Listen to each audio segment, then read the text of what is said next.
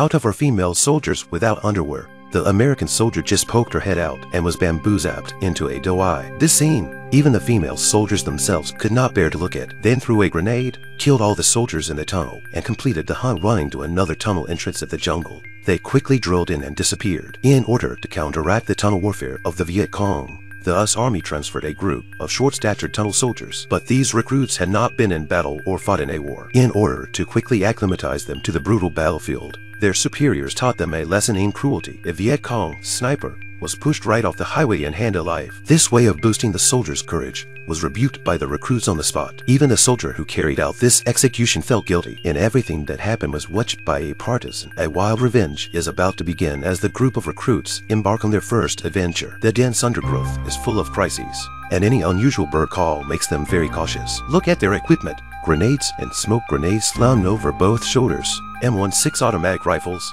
How much more advanced than the Axe of Vietnam? They arrived at the entrance to one of the tunnels they had found last night and carefully peeled back the weeds around the lid like scalpel doctors, using a tree branch along the gap, secretly picking up the dead branches inside. To be so careful is to be afraid that the soldiers have buried a bomb here. Lifting the lid of the well was a rectangular hole. The officers asked the soldiers if they had volunteered to go in, and one of the new recruits volunteered. A newborn who wanted to be a hero. Out of curiosity, some of the soldiers reached into the hole and took a look. It was pitch black and there was nothing to see. The soldier took off all his useless equipment and brought only a flashlight and a pistol. The hole was so narrow that he could only get in with his hands up. He went inside the tunnel, shining the flashlight ahead, and in no time reached a fork in the road. He had just shown the light twice inside the dark, narrow tunnel when suddenly a gunshot rang out. A sudden situation. Another recruit went down to check, found his dying comrade, and before he could turn around, another shot was fired. The recruit who was dragged out was shot and being held without leaving a single last word. He died. The sacrifice of a comrade,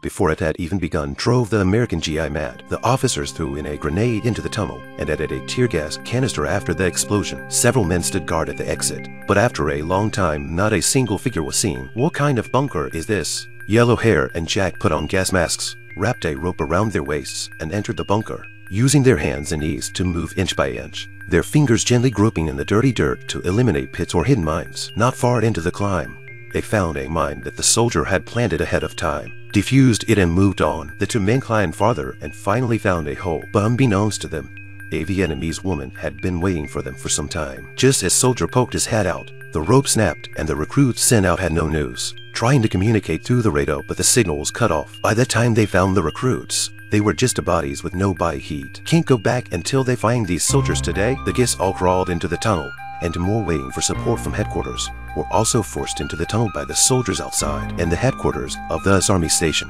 was hit by the soldiers' unprecedented blow. Soldiers hiding in the shadows caught the US Army off guard. They fell one by one without seeing a human figure. In order to prevent the ammunition from falling into the hands of the soldiers, the commander sacrificed his life to blow up the ammunition. On the other hand, the American troops fighting in the tunnel were no better, triggering the mechanism. They were plunged alive by bamboo rafts and drowned alive by the flood. Being tall, they couldn't turn around at all in the narrow tunnel and were stabbed again and again. Jack discovers the button for the tunnel, holds his breath and swims all the way there, inadvertently swimming to the Vietnamese soldiers' lounge. He is shot twice as the grenade is thrown. After the explosion, Jack climbs out of the hole. The soldier stops Jack on his way and shows him a sunny path, and another GI gets really lucky and breaks into the boudoir of a female Vietnamese soldier. He said he didn't want to shoot and wouldn't hurt her baby, and the female soldier couldn't understand the language the GI was speaking. That's when the bombers came in, dropping bombs one by one. The child tries to hide, but is covered in dust. The soldier drags the woman out of the dust, and the two hostile parties become close friends, shoveling together to rescue the child buried in the dirt. The room they are in is also sealed off, and the oxygen slowly runs out, as does all of their breath. At the moment the lights went out, the two of them lay down in the tunnel forever. May the world be at peace.